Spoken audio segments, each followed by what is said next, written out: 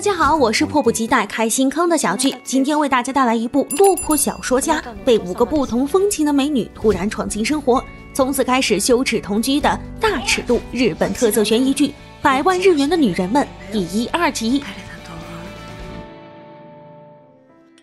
本集开始，我们的男主小说家阿胜正和5个美女坐在一起吃饭，这5名性格各异的美女在半年前突然聚集到他家，说是收到了阿胜寄出去的邀请函，然后便强行住了下来。她们分别是温柔女神小童、短发女孩佑希、阳光少女小果、女高中生林村以及冷酷御姐美波。这个美波小姐姐在屋子里还喜欢裸体，实在是福利担当。女生们不仅每月都交给阿胜100万日元作为租金，还给阿胜拟定了4条匪夷所思的规则：第一，禁止向他们提问；第二，禁止进入他们的房间；第三，所有人要一起吃晚饭；第四，阿胜需要照顾他们的生活起居。这天在餐桌上，女生们正兴致勃勃地讨论给新捡来的小猫取什么名字，可惜人们意见始终不能达成一致。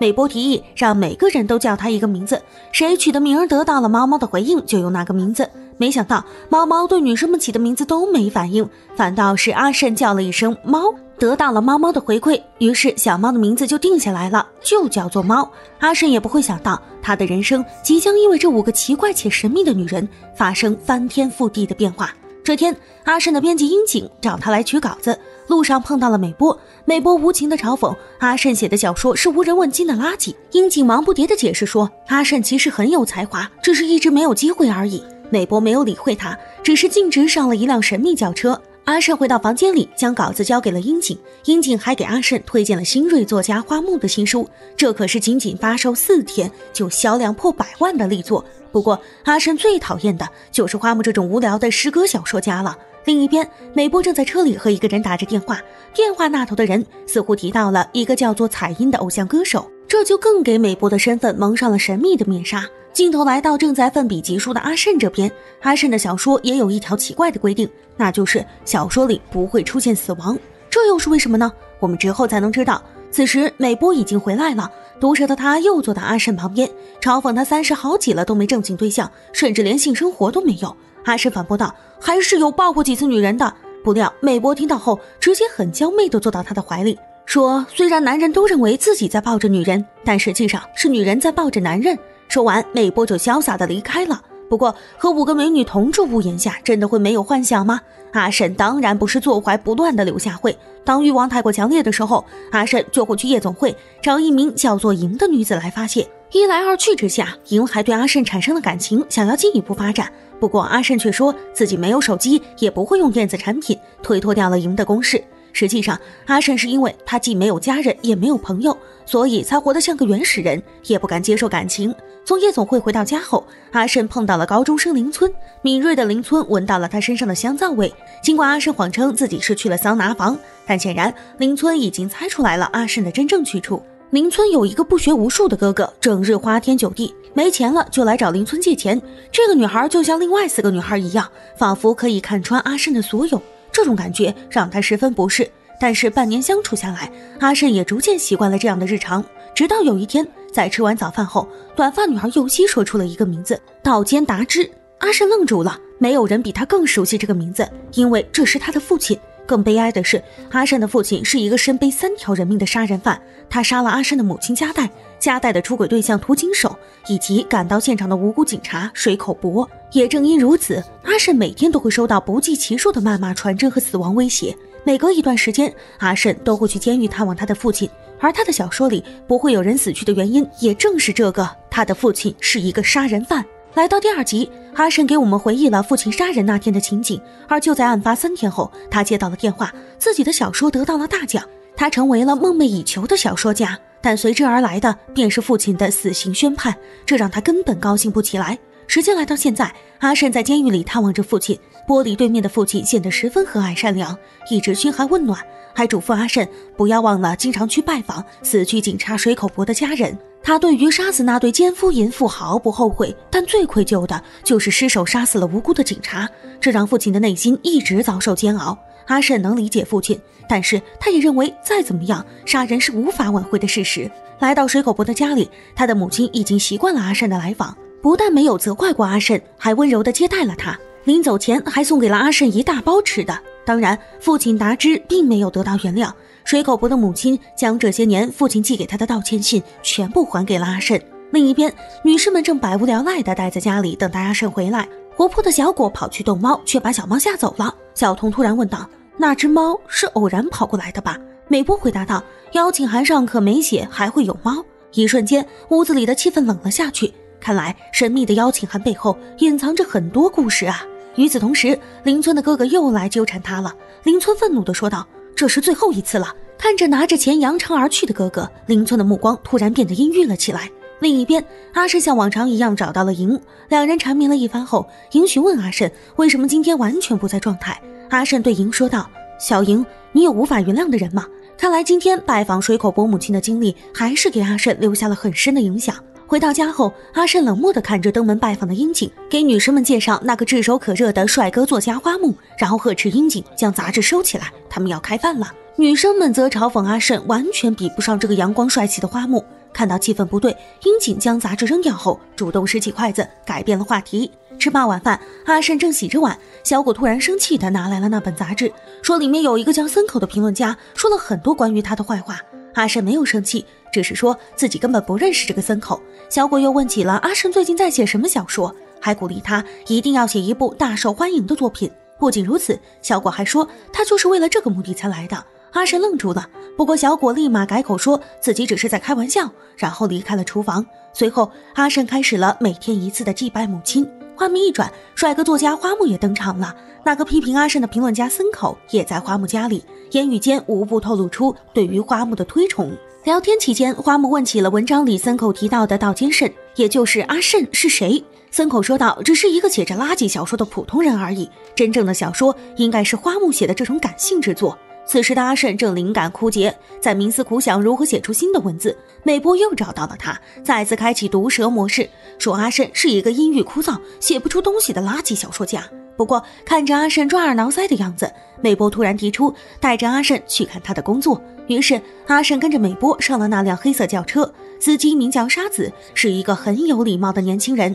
在车里，美波给阿胜看了那个名叫彩音的偶像的视频，随后又说道，这种档次的女孩在你经常光顾的夜总会里有很多吧？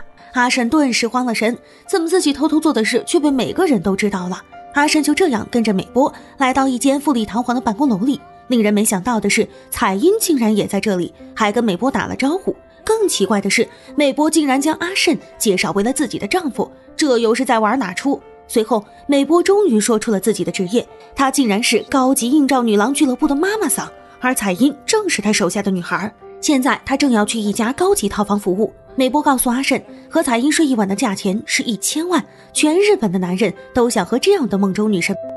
紧接着美波话锋一转，告诉阿胜带他来参观自己工作地点的原因是他发现阿胜的价值观正在动摇。谈话间，美波就像正在酒店里跟客户缠绵的彩音一样，他也攀上了阿胜的腰肢，猛烈地吻了上去，然后他脱掉了自己的衣服，告诉阿胜他手下的女孩也有自己的价值观，都知道自己的价值，也都明白价值是会变化的。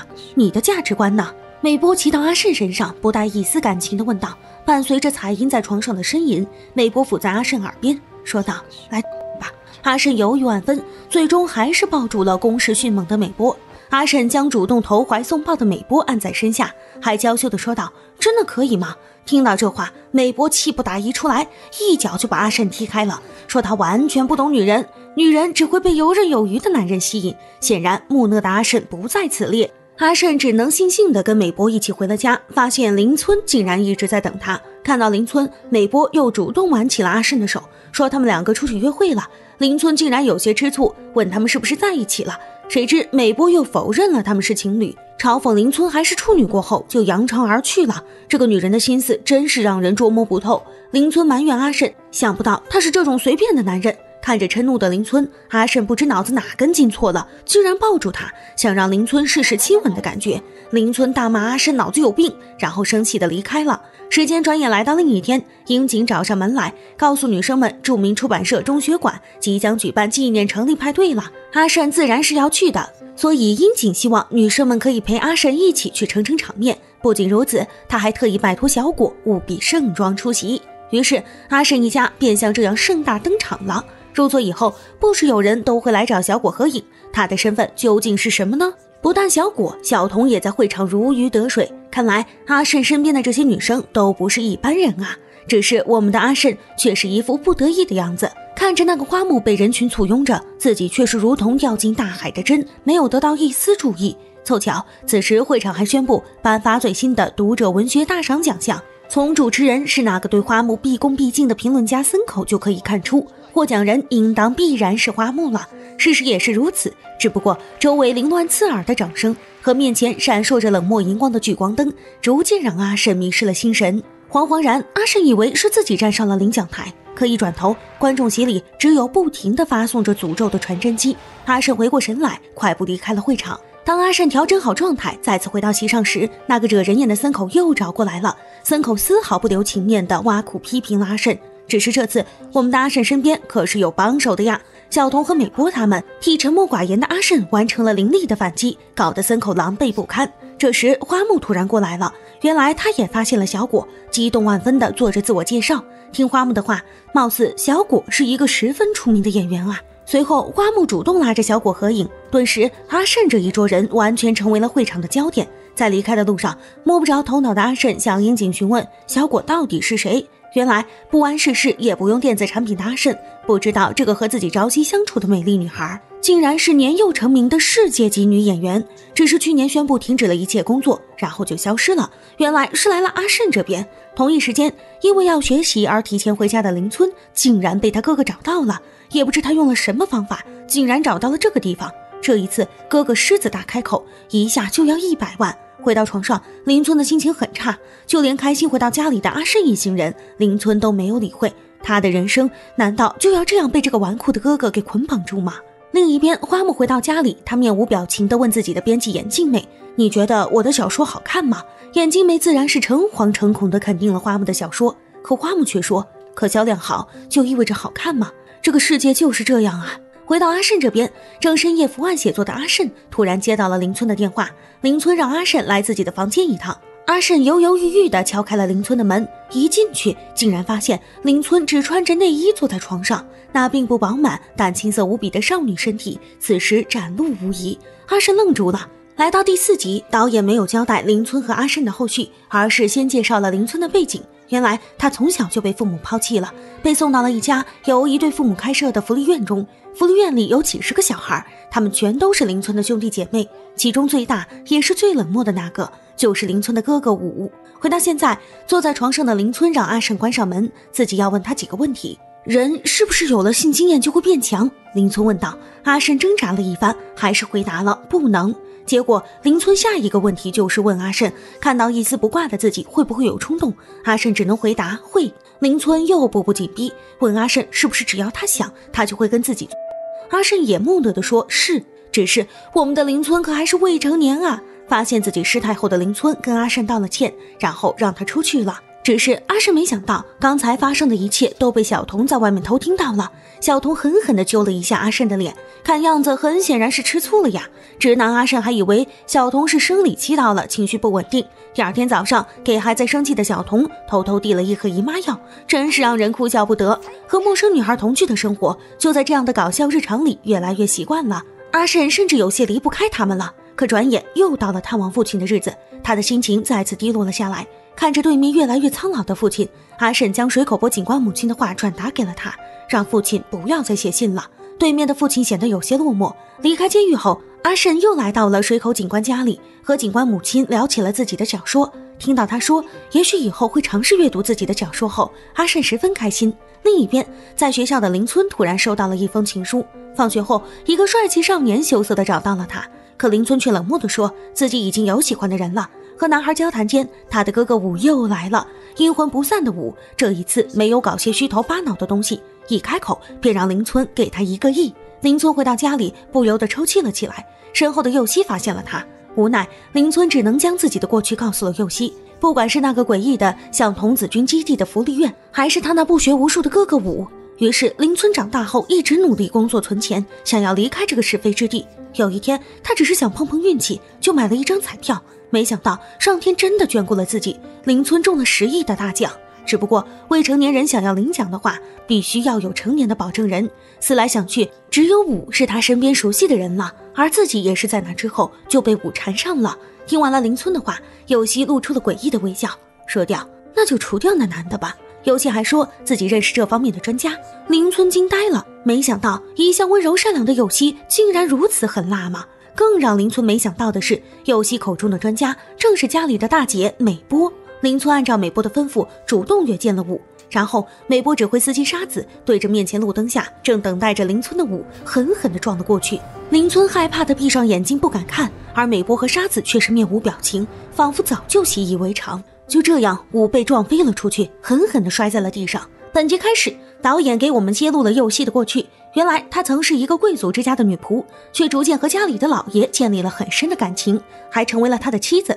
不过老爷的身份以及之后的故事我们便不得而知了。总之也是一个十分神秘的女子。回到现在，我们的林村还坐在美波旁边，看着她指挥沙子杀掉自己的哥哥。可就在沙子准备再次撵过去的时候，林村却看不下去了，大声喊道住手。美波和沙子只得下车，看着鲜血模糊的武，美波让沙子将其伪装成失踪人口处理掉，但善良的林村最终还是放弃了，拜托美波救他一命。美波也只好就此作罢。回去的路上，美波告诫林村不要认为在这个黑暗的世界里可以凭借一己之力活下去，更何况是林村这样弱小的人。林村瞪了美波一眼，却拿他毫无办法，毕竟美波说的每句话都是事实。生活就这样回到了正轨，阿胜一家加上热心编辑樱井再次坐在饭桌旁共进晚餐。期间，美波居心不良地问阿胜5个女生里面他最喜欢谁。面对这个送命题，阿胜直言自己比较喜欢佑希温柔的性格。佑希一听连忙说抱歉，我已经结婚了。这个突如其来的消息让女生们转移了注意力。不过随后林村和小童先后离开了饭桌，看样子是吃醋了呀。可阿胜还是完全没有发现，实在是钢铁直男一枚。樱井见状连忙拉着阿胜去工作，只是看到女生们一个个离开，阿胜也感觉到气氛好像有些不对，直接落荒而逃了。随后樱井找到了小果，让他为了阿胜的小说畅销帮自己一个小忙。樱井拜托小果什么事情呢？原来他想让小果答应和花木一起接受访谈。在这之前，小果问阿胜为什么如此执着想要当小说家，阿胜则害羞地回答道，一想到会有喜欢自己书的读者，想到如果有人会因为自己而喜欢上小说，自己就会很高兴。小果又转头问林村和佑希他们有没有读过阿胜的小说，佑希却说自己没有读过。听到这里，小果若有所思了起来。镜头一转，佑希来到了医院，在片头出现的那个老爷现在竟然是即将死去的病重之体。佑希拉着老爷的手，将在阿胜家里同居半年的事情都讲述了出来，还回忆了老爷向自己求婚的场景。难道佑希的老爷就是发送邀请函的人吗？他究竟是谁？另一边，小果和花木的访谈节目已经开始了，就像今天早上一样，小果也问了花木为什么写小说这个问题，花木则十分自傲，认为自己有代表大众表述自己情感的使命。小果听到后露出了标志性的笑容，告诉花木他和自己最喜欢的作家有很大的不同。当然，小果最喜欢的作家自然就是阿胜了。由此，尽管两个人都是笑容满面，可言语间却充满了火药味。小果显然不喜欢这个喜欢夸夸其谈的肤浅作家。花木尽管说的冠冕堂皇，但在小果眼里，他的小说里的情感不过只是充斥着自恋情节的日记罢了。与此同时，在家里的阿胜也刚好完成了自己最新的小说，他给他取名叫做《漂浮的感情》，而这个题目刚好吻合了小果和花木谈论的话题，作家笔下的情感。只是显然阿胜和花木走上了两条完全不同的路。访谈结束后，花木坐在车里告诉自己的编辑眼镜妹，他对小果十分感兴趣，让其给他安排一次和小果的私人聚会，若不然花木就停止在眼镜妹他们出版社发表小说。镜头一转，大功告成的阿胜难得的坐在浴缸里放松，却没想到小果竟然开门进来，说要和他一起泡澡，这是什么天降福利？我们的阿胜看着怀里这个一丝不挂的美人，真是一动也不敢动。可是小果随后说的话却不甜蜜，而是冷冷地告诉阿胜，寄邀请函的主谋就是他身边的人，并且那个人从始至终都在撒谎，自己已经发现了一些蛛丝马迹。这个人到底是谁呢？来到第6集，这次导演为我们展示的回忆是一个十分喜欢看书的小女孩。小女孩的父亲看样子是一个十分德高望重的作家，名字叫做迪江。这个小女孩会是阿胜身边的谁呢？回到现在，阿胜的新书《漂浮的感情》已经出版了，大家都挺开心。只是阿胜担心自己的新作又会像以前那几本书一样卖不出去，樱井十分自责，他认为阿胜的小说是足以名垂千古的杰作，销量不好是自己这个编辑的问题。随后樱井带阿胜出去喝酒庆功，他告诉阿胜自己5年前读了他的处女作后就变成粉丝了，鼓励阿胜一定要继续创作下去，还说阿胜是阿胜，他父亲是他父亲，不要让这种事情影响到自己。喝到最后酩酊大醉的反倒是樱井这个编辑，他在阿胜的搀扶下往家走去，嘴里还在说自己无论如何都一定要让阿胜的小说大卖。这样看下来，我们的樱井和阿胜才是真 CP 呀。同一时间，小童正在家里饶有兴致地看着阿胜的新书。佑希洗完澡过来了，小童对他吐槽道：为什么这么有趣的小说却没有人气呢？佑希则回答道：虽然我对文学不是太了解，但我认为如果有什么契机的话，比如被某个著名人士看中啊，得了什么奖项之类的，就一定会畅销的。听到这句话，小童也露出了若有所思的神情，难道他有办法吗？到了第二天，阿胜紧张地来到书店，想看看自己的新作是否会得到读者们的欣赏，却发现书店遍地都是花木的新作，而自己的书只有孤零零的一本，被卡在新书区偏僻的角落里。他又失败了。临走的时候，阿胜偷偷把自己的书放到了书店的展览区里，真让人心疼。画面一转，日本最优秀文学奖的评审委员正在讨论今年的大奖归属，一众权威都很看好势头正猛的花木。就在此时，一名叫做千叶的大叔走了进来，定睛一看，这个千叶大叔不正是在中学馆聚会上和小童打招呼的男人吗？他竟然是评审委员会的会长。只见千叶大叔打断了众人的谈话，说自己打算推举一个特别嘉宾来参加今年的大奖评选。此时大门打开了，这个特别嘉宾竟然正是小童。原来片头那个爱看书的小女孩正是小童，她的父亲迪江是日本文学界之前几十年间最为重要的小说家，想必这也是小童的资本了。可是要想参与评选，光有背景可还不够，而我们的小童虽然年轻，却依靠父亲留下来的巨额版税遗产过着轻松的生活，因此大部分时间都在读书，阅读量比在座诸位都多出不少。因此他不留情面地批评了这几年文学奖得主。随后小童提出了自己的推荐作品，正是阿胜的新书《漂浮的感情》，他希望评委们仔细读过一遍再做决定。而此时的森口还在和花木提前庆祝这个志在必得的文学大奖呢。另一边，阿胜的新作还是经受着冷遇，不仅出版社不愿加印这个卖不出去的书，就连最鱼龙混杂的网络上，购买阿胜书的人也寥寥无几，女生们都十分尴尬，阿胜自己也一副垂头丧气的样子，看来自己的小说生涯恐怕就止于此了吧。这天晚上，阿胜没有去床上睡觉，而是躺在自己书桌旁的沙发上。小童偷偷走了进来，在熟睡的阿胜面前鼓励了他后，又给了阿胜一个深情的吻。小童这个吻仿佛冥冥中带来了事情的转机。中学馆出版社的社长接到了一个意料之外的电话，今年最优秀文学大奖的得主竟然是名不见经传的作家道间慎。这一次不是幻想，阿胜真正站上了领奖台，没有黑幕也没有贿赂，阿胜凭借自己的作品打动了评委会里所有人。千叶盛赞阿胜的小说采用了独具一格的方式描绘了心中的感情，而女生们都开心地围在电脑前，看着害羞的阿胜，还打算准备庆祝活动。当然花木也在电视机前，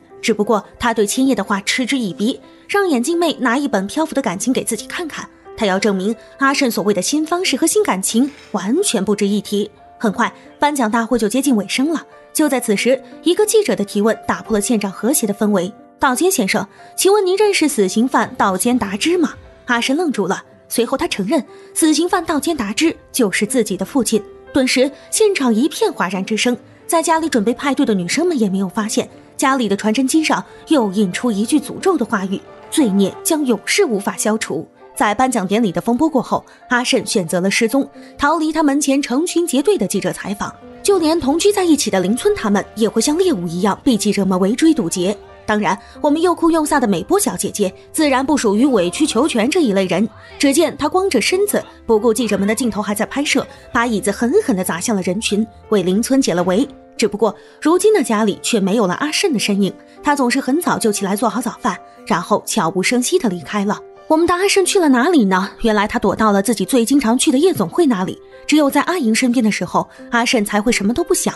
看着这个一直把自己当成女朋友对待的客户，小莹问道：和我在一起的时候你开心吗？阿胜勉强地说了一句开心，小莹也不再过多询问，把头埋在了阿胜怀里。毕竟他只是自己的客户而已。其实阿胜在之前是有一个相爱多年的女朋友的，只是在5年前父亲杀人案之后不久，他就突然消失了。也许从那之后，阿胜便封闭了自己的情感吧。另一边，花木的编辑眼镜妹找到了樱井，将花木要求和小果来一次私人约会的事情告诉了他，拜托樱井帮忙。千叶大叔十分正直，并未因为阿胜父亲的命案而取消他的奖项，这让花木更加怨怒了。镜头回到阿胜这边，从夜总会离开的他突然被小果堵住了。小果露出甜美至极的笑容，要求阿胜和他一起约会。阿胜告诉小果，按照规定，现在他应该回家给女生们做晚餐了。谁知小果说道，规则就是用来打破的，然后开心地拉着阿胜离开了。两人来到路边一家面馆，自然家中的四美只能吃着速食面了。美波咬牙切齿地说要把阿胜揍飞不可。阿胜自然是不知道了，小果现在又把他拉到酒吧喝酒，庆祝他的新书大卖。只是阿胜并不开心，他认为只不过是因为自己身上的话题性，才让漂浮的感情销量大增的，这和小说本身没有关系。小果在一旁温柔地说，阿胜的书他全都看过，真的很有趣。突然阿胜想起了之前小果说的那句，规则就是用来打破的。他转头问小果为什么要来他家，看到自己给自己挖了个坑后，小果也不在乎，将自己的目的告诉了阿胜。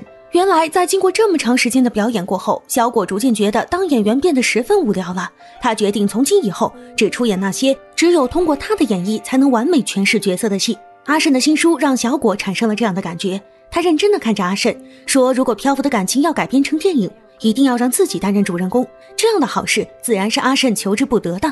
他面对小果郑重地做出了承诺，两人就这样开心地喝到了深夜。阿胜已经有些烂醉了，伏在路灯上狂吐不止。小果趁着给他擦嘴的机会，不管阿胜嘴里残留的污秽物，温柔地吻了上去。一个不够，小果又抓着阿胜的衣领来了一个长长的日式前吻。结果第二天，狗仔就把偷拍他俩亲嘴的照片发到了八卦周刊上。原来这件事情竟然是樱井拜托小果的，他希望小果可以依靠自己的影响力提高一下阿胜的关注度。看着笑靥如花的小果，樱井又让他再帮自己最后一个小忙。另一边，小果和阿胜亲吻的照片在女生里面引起了轩然大波，不仅是小果，记者在阿胜家里拍的美波的裸照也出现在了杂志里。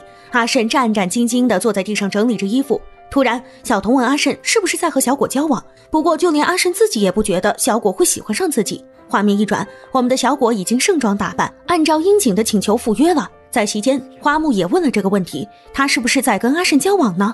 小果自然没有正面回答。随后两人的话题转到了阿胜上面，花木尽管谦逊有礼，但仍然直截了当的将阿胜的作品批得体无完肤。小果也不甘示弱，用同样的方式回击了花木，还说花木那些无关紧要的诗歌读起来十分痛苦，还说他只不过是一个自恋的人罢了，根本不真正喜欢小说。花木从未遭到过这样的评价，他的脸色渐渐凝固了起来。约会结束后，小果像是如释重负一般给阿胜打去了电话，还说要继续上次的约会，只不过没有人会想到接下来会发生一件让人始料未及的阴谋。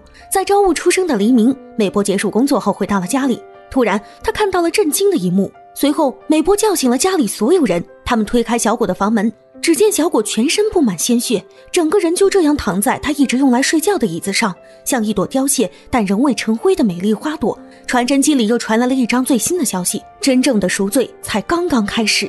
来到第8集，著名影星的死亡可是一件大事，更何况他的同居者还是刚刚获得众多关注的获奖作家。警方分别审问了阿胜和其他女生，都没有得到有价值的线索。突然，一名警察过来通知，杀害小果的凶手已经自首了，是一名狂热的粉丝。于是阿胜一行人被放回了家里，只是失去亲密同伴的悲痛许久不能从人们心中散去。阿胜也看到了那张赎罪的传真，但是自首的凶手说自己没有发过传真，这到底是谁发来的？小果死后，不管是盛大的追悼会，还是粉丝们自发在阿胜门前的祭奠，都络绎不绝。而粉丝们自然将小果的死怪罪到阿胜的头上。阿胜不仅失去了亲密无间的伴侣，还遭遇了人们的非议，精神状态十分不好。看着电视上小果曾经的采访画面，心里五味杂陈。但是可气的是，小果的死讯竟然被那个花木当成了炒作自己作品的噱头。他对记者说，小果死前见到的最后一个人就是自己，还说两人十分合得来。真是看得生气呀。另一边，阿胜回到家，在樱井的帮助下逃过了围追堵截的记者。在小果房间里祭奠他过后，樱井告诉阿胜，有一家电影公司看到漂浮的感情销量很好之后，提出买下作品的电影改编权。阿胜谢绝了樱井，因为他心中唯一的主角已经不在人世了。甚至在夜晚，阿胜都会在梦里和小果重新相遇。梦里的小果既虚假又真实。在梦中人一声温柔的再见声后，阿胜猛地惊醒了。而今天又是探望父亲的日子了。在小果死后，阿胜再一次感受到了身边存在的死亡与杀意，这让他既痛苦又愤怒。无论如何，杀人都是没有理由的。阿胜冷漠地说，父亲是一个人渣。对面的父亲显然有些失魂落魄了，阿胜却没有管他，起身离开了监狱。结束探视后，阿胜再次来到了水口警官的家里拜访他的母亲。尽管警官母亲还是和蔼地接待了他，但这一次阿胜却开门见山了。他问道，你为什么要给我发那些传真？警官母亲听到后终于不再伪装了，眼里泛着泪光，自嘲地笑了笑。他从来就没有原谅过阿胜的父亲，凭什么自己可爱的儿子尸骨已寒，杀人犯的儿子却成为了知名作家？警官母亲发泄一通后，问阿胜为什么知道是他发的传真。阿胜自己也说不上来，只是感觉如此，因为他一直能够感受到隐藏在警官母亲笑容背后的憎恨和痛苦。警官母亲这才释然了，他说以后不会再发传真，但也请阿胜不要再来祭拜水口，这件事就到此为止吧，无论如何都无法修复了。画面一转，我们的大姐大美波正神色冷冽地坐在车里，询问司机沙子有没有把他吩咐下去的事情调查清楚。美波没有放弃追查小果的真正死因吗？在晚餐席上，美波始终脸色阴沉。他告诉其他人自己去调查了凶手的事，发现他根本不是什么狂热粉丝，只是一个身负巨额赌债的替罪羊。随后美波话锋一转，说杀害小果的人就是发出神秘邀请函的人，而他已经知道了这个人的身份。不过为了保护大家，美波并没有说出来。但是显然小果死后，有一个人因为这个赚得盆满钵满。阿胜抬起头，发现那个人好像就是自己。本集开始，导演给我们展示了美波的回忆，原来他小时候的命运是最为悲惨的，竟然长时间遭受着禽兽父亲的侵犯。回到现在，新的一天开始了，阿胜接到了自己父亲被执行死刑的消息，这个对自己意义最为复杂的人还是死了。阿胜整理了父亲的骨灰和遗书，其他人也看到了新闻，毕竟阿胜的父亲也曾经在社会上掀起过轩然大波。樱井看着电视，不知道这个消息对于阿胜来说是福还是祸，而阿胜还是被父亲的死影响了心神，就连晚饭也做得难以下咽。不多时，樱井登门拜访，看到颓废的阿胜，樱井主动提出带他出去走走，两人就这样漫无目的地行驶在繁华的大街上。樱井指着街边那硕大的广告牌，漂浮的感情已经彻彻底底成为了年度爆款，这是樱井一直以来追求的。在居酒屋里，樱井拜托阿胜振作起来，继续创作下去。另一边，花木也因为炒作自己和小果的新闻而博得了很多关注，许多影视公司都寄来了影视化合作的邀请函。只是不管怎么样，花木的书现在都被漂浮的感情踩在了脚底下，这让他十分生气。而阿胜也结束了和樱井的聚会，但他无论如何也找不到灵感了。就在这时，美波走了进来，他不希望阿胜就此沉沦下去。美波索性坐到了阿胜旁边，问阿胜还记不记得之前和他接吻的时候。阿胜当然记得这个热烈至极的吻了，没想到美波告诉他，这竟然是他的初吻。不会吧，在社会里摸爬滚打10几年的美波竟然还保留着初吻。阿胜愣住了，见他不说话，美波继续问道，你觉得我和多少人睡过？答案让阿胜大吃一惊，30年来美波竟然只和一个人睡过，而那个人就是他的亲生父亲。听到这个骇人听闻的故事，阿胜的脸色有了些许波动。美波又继续倾诉，说和阿胜在公司的那天晚上是他第一次想和异性亲热，也许他认为阿胜可以打开自己的心结，更甚者也许自己已经喜欢上阿胜了呢。只是美波觉得自己都搞不懂自己，他站起身却被阿胜叫住了。美波渲然欲泣地说，等所有事情都结束了，我能再次拜托你吗？阿胜还是一副愣头青的模样，惹得美波一阵发笑。第二天，门口的记者还是阴魂不散，看到买菜回家的阿胜就一窝蜂地围了上去，采访阿胜如何看待父亲的死。阿胜没有理会他们，径直走进了屋，可屋子里却没有女生们的身影。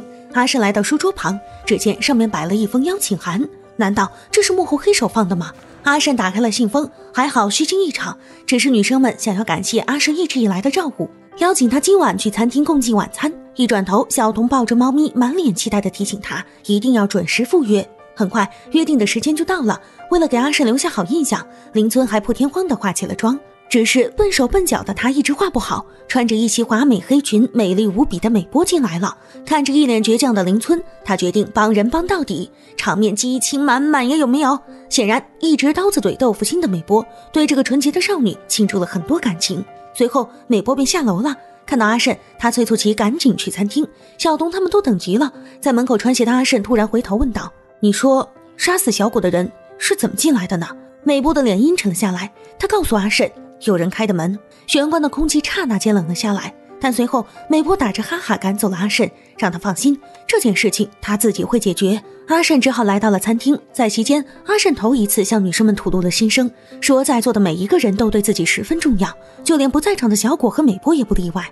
但是美波却一直没有到场，他去了哪里？画面切回阿胜的家里，此时的美波竟然被人用胶带绑在了椅子上，面前的这个神秘人指挥手下倒着汽油，他打算把美波活活烧死吗？可就算面临死亡威胁，我们的美波小姐姐还是维持着冷酷的神情，仿佛早已做好了赴死的准备。随着打火机的翻盖声响起，美波就这样和阿胜的家一起烧成了灰烬。来到第10集，阿胜家里失火的消息很快便传了出去，樱井看着电视新闻，心里震惊不已。森口和花木自然也是时刻关注着。花木撑着下巴，让森口安排他和阿胜在网络直播上来一次交谈。花木终于打算正面交锋了。不仅如此，一肚子坏水的花木又打算把死去的小果扯进来当噱头，还将自己新作影视化的消息放到节目末尾，这样肯定可以获得巨大的流量。另一边，阿胜一家子人又像上一次一样被叫到了警局。阿胜十分自责，认为自己要是留在家里就好了。就在这时，警察们将家里的小猫送了进来，他竟然没有死。看来美波一定是知道自己会被杀害的事情，提前把小猫保护了起来。4人就这样回到已经是废墟的家，看来这段充满意外的同居生活就到此为止了。优希打算回她丈夫的住处，小童则回自己的老家，邻村也能够自己找到住处。就这样，女生们一一和阿胜道别了。阿胜自己则租下了一个快捷酒店的房间，打算在安定下来之前留在这里写小说。樱井找到了阿胜，将森口和花木邀请他参加网络访谈的消息告诉了他，不过阿胜却拒绝了，他不是为了所谓的胜负而写小说的。画面一转，在酒吧里过夜的邻村却被一个意外来客找上门了，他就是美波姐的手下沙子。原来美波姐在死前竟然给邻村留下了遗言，得到遗言后，邻村马不停蹄地联系了阿胜，将遗言拿给他看。没想到美波姐在死前还安排了一切，她将所有遗产都留给了邻村，还拜托沙子照顾她到成年。阿胜看着邻村，突然想起同居生活已经结束了，那规则想必也无效了吧。于是他询问邻村收到的邀请函里写了什么东西。邻村说，邀请函里不仅写了女孩们各自的身世经历，还详细的叙述了阿胜自己的所有个人信息，而5条规则和可能会有生命危险这些也被写了进去。阿胜走在大街上，他突然明白了，正是自己的迟钝才害死了小果和美波，因为寄出邀请函的人原来就在自己的身边。他给樱井打去了电话，说自己改变了主意，答应参加花木的访谈。在这之前，他再次找到了夜总会的阿莹，这是他最后一次来这里了。离别之前，他希望知道阿莹的真名和年龄，小岛爱子，年龄30岁，这就是阿莹的真实信息。爱子抓着阿胜的手，告诉他没关系，自己会等着他。处理好一切后，阿胜来到了森口的节目，开始了和花木的交谈。在镜头面前，花木延续以往看似彬彬有礼，实则攻击力十足的派头，还谎称自己和小果情投意合，他十分喜爱自己的小说，这完全是撒谎。阿胜看着小果的照片，他知道花木说的肯定是假话，但他没有拆穿，而是说出了自己写小说的初衷，只是因为喜欢而已，还说自己正在写一本花木无法想象的小说。花木的脸色阴沉了下来，他吩咐森口拿来早已准备好的大字报，宣布了自己的小说即将改编成电视剧的消息。但是这一切都与阿胜无关，他走到了镜头前，说出了自己前来参加节目的真正目的。我终于发现了你一直在撒谎，这一次由我来邀请你。所有人都听到了阿胜的话，幕后黑手会接受阿胜的邀请吗？画面一转，阿胜回到了酒店，躺在床上等待着那个必将到来的凶手。终于门铃响了，打开门，站在阿胜面前的人正是一直以来以温柔示人的佑希，只是现在他却露出了令人不寒而栗的笑容。阿胜颤抖着告诉他，自己发现了只有他在撒谎，因为邻村告诉自己邀请函上已经将自己的身世和信息介绍得一干二净了，为何佑希却说是自己调查后才得知父亲道间达之是杀人犯呢？佑希笑了笑，将所有的故事都告诉了阿胜。他花了1亿元买了小果1条命，只是因为小果感觉太过敏锐，第一个发现了他在撒谎。在那之后，佑希就买凶杀人，房门也是他打开的。佑希又一脸无所谓地告诉阿胜，其实美波大可不必死，因为美波的手段和人脉他还是比较欣赏的，只是美波自己不罢休，一直想要揭开骗局，因此才选择杀掉了他。美波的命只值1000万，毕竟美波不像小果是个大明星，他只是个杀死双亲的潜逃犯而已。佑希又告诉阿胜，本来死的应该是林村才对，那是他选择的剧本，但是美波用自己的命换了林村一命，自己的计划被破坏了。佑希的计划到底是什么？原来所有的阴谋和计划都是佑希想要帮助阿胜提高小说的销量，他想要将这个落魄作者塑造成自己想要的玩偶。佑希也没想到阿胜的小说真的有实力到足以获奖，甚至连小童凭借自己的身份推荐阿胜的小说这件事，也是佑希在暗中推波助澜的。不过一直具有反派潜质的花木和森口这两个老冤家倒不是佑希安排的，他俩只不过是不知哪里冒出来的蠢人而已，佑希看不上他们。此时的花木和森口还在庆祝自己的小说成功影视化呢，丝毫不知道自己被一个变态恶魔奚落了一番。他和电视剧的导演都是一丘之貉，只要流量足够便是他们的追求。阿胜知道了一切，但只有一件事他不知道，那就是佑希为什么偏要选上他。佑希的答案却只是为了好玩而已。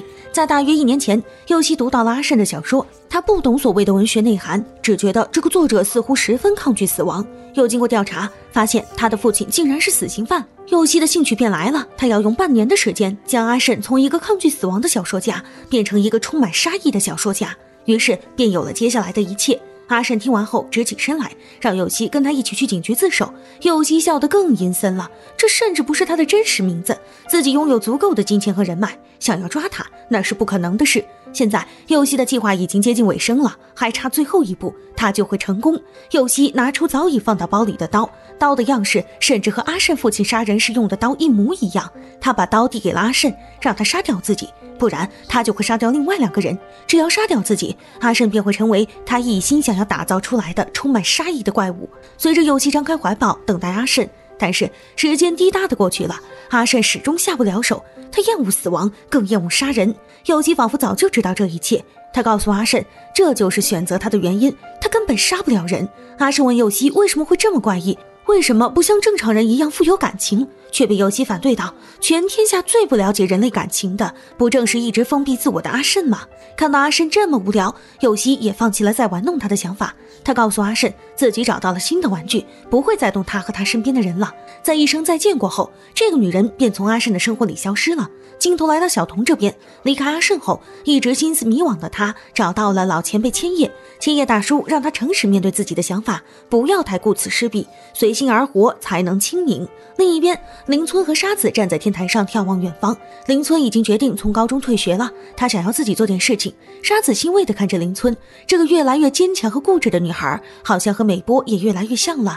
阿胜则离开了酒店，他租了一间单身公寓，不打算和任何人同居。但是他始终不明白，为何那4个女生要冒着生命危险来到自己家里。如果父亲不是杀人犯的话，自己应该会毫不犹豫地杀掉佑希吧。这个沉重且复杂的故事让阿胜困在了回忆中。恰巧樱井又前来拜访了，他开心地告诉阿胜，除了漂浮的感情以外，以前的旧作也会在最近增印，这是阿胜的作品本身具有魅力的体现，这足以证明他不是一个话题性的作家。阿胜对这个一直以来都努力工作的编辑致以了感谢，樱井也哭了，他从始至终都只想让世人见到这个天才般的小说家而已。随后画面一转，在一家高级办公楼里，林村竟然和佑希见面了。来到第12集，林村坐在佑希对面，告诉他自己已经退学了，以后可能会出去走走，见识一下世界。他想要感谢佑希一直以来的照顾，但是林村抬起头问了佑希一个问题：你为什么会接受邀请函呢？不害怕吗？佑希笑着说，他没想到真的会有人死掉。随后他问林村有没有和阿胜谈过，毕竟明眼人都看得出他喜欢阿胜，但是林村却说自己不会再和阿胜见面了。为什么？林村的脸色逐渐冷了下来，因为阿胜身边不需要再有杀人犯了。他对佑希说道。话音刚落，埋伏在身后的沙子用铁丝勒住了佑希的喉咙。林村冷冷地叫出了佑希的真名石野惠，而她的丈夫石野经介是全日本最有名望的收尸人，也就是专门负责替别人善后的操弄权柄者。警察、黑社会甚至政治家都是他们夫妻2人的工具，这一切都是美波姐告诉他的。在他的遗书里，美波姐告诉林村赶快逃，对手太过强大。但是林村不愿再逃避，他们几个从进门开始就有了赴死的决心。美波姐到死都没有露出佑希这样的可怜相，他们和他是不同的。随着林村的霸气宣告结束，椅子上的佑希渐渐没了声息。他死了，邻村让沙子处理好这件事情，一如当初美波姐领导的那样。只不过这一次沙子多了个手下，竟然是邻村的哥哥武。武手忙脚乱地装好了尸体，看着这个和以前完全不同的妹妹，武轻轻地说了句再见。也许这也是邻村和自己过去的诀别吧。他坐在椅子上泣不成声，一切都尘归尘土归土了。阿胜还是那个木讷自闭的作家，只是经常走在大街上，他都会将路旁的陌生女人看成是曾经陪在自己身边的那些女孩。那个作家花木也不知是哪里开了窍，突然放弃导演组选定的演员阵容，说要自己试镜女主。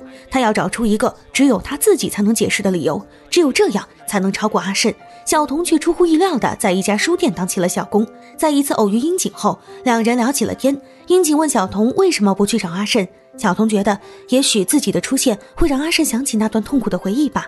一切就在这里打住，只要能在同一片天空下看着阿胜散发自己的光芒就好了。他将自己心爱的阿胜托付给了樱井，但是每次看到阿胜的小说，小童自己都会想起以前少有的幸福时光，仿佛琴弦猛然断裂一般，小童无声地哭泣了起来。于是在一个暮霭和煦的黄昏，阿胜回到家，突然发现了猫猫和小童坐在他的家里。出门还是锁门比较好哦，小童笑着对他说。这个场景正如阿胜第一次见到小童时，时间仿佛在这里重新交织了节点。只是这一次，小童没有再隐瞒自己的心意，大胆地坐到了阿胜的怀里。他真诚地告诉阿胜，为什么总是因为一些理由而活。明明写小说的阿胜是那么的质朴天然，为什么生活里的他做不到放下那些包袱呢？小童低下头，请求阿胜再给他一次机会，让故事重新开始。终于，阿胜想通了，他抱住了小童，随后纵情地大哭了起来，仿佛是要将这几十年来所有的情感宣泄干净。故事就这样落幕了。阿胜和小童终于修成了正果，樱井继续当着他的编辑，沙子时常带着武去祭拜美波这个充满人格魅力的女人，小莹也在夜总会里接待着新的顾客。水口警官的母亲似乎也放下了过去，开始整理自己的生活。花木还是不遗余力的想要建立自己的文学王国。最让人意外的是邻村，他真的放弃了过去的一切，继承了美波姐的事业和名字，在茫茫人海里独自前行，并且默默守护着阿胜。至此，日剧《百万日元的女人们》全剧到这里就结束了。全剧下来，真的让小剧看得回味无穷，完全是高分神作呀！只是这个结局着实有点让人泄气，幕后黑手的动机有点跟不上整部剧的格局，有些角色也刻画的不是很均匀。不过，本剧的原作漫画里对于游戏的作案动机有不一样的说明，想了解的小伙伴可以去搜索一下同名漫画。抛开最后一集，前面11集不论是剧情调度还是镜头语言，都是悬疑题材电视剧的楷模，十分推荐观看哦。好了，今天的解说就到这里，希望大家多多点赞支持，也可以在评论区发表你对本期视频的看法。记得订阅剧集地频道，我们下期再见。